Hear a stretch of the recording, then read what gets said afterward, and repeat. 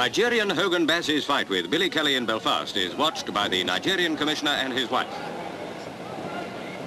Mrs. George Connell, the promoter's wife, is here too, and so are thousands of fight fans eager to see if Billy can keep his Empire Featherweight title from the African challenger. The Irish boy, never knocked out in 5 years professional fighting, leads on points from the start.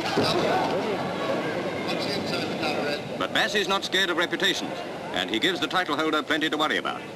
They first met 2 years ago in London. On that occasion, Kelly won, and the Nigerian's not going to let it happen again without a struggle.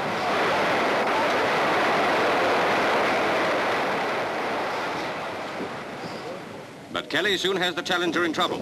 Bassey's left eye is cut, and by the 8th round, it's bleeding badly. He fights back gallantly, but referee Peter Muir's watching that eye. If it gets any worse, he'll have to stop the fight. Bassey knows he has only one chance to hit Kelly and hit him hard while he can still see him.